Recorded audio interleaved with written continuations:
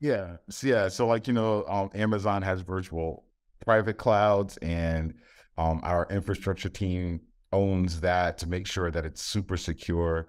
And I needed to pull that into use that as a resource in my own Terraform template, which we use as infrastructure as a service to deploy services within that VPC. And I thought about bothering one of my engineers and learn about this. Instead, I just went to ChatGPT and typed in the same question that we just talked about, and boom, Wow. the code came up, copy, insert.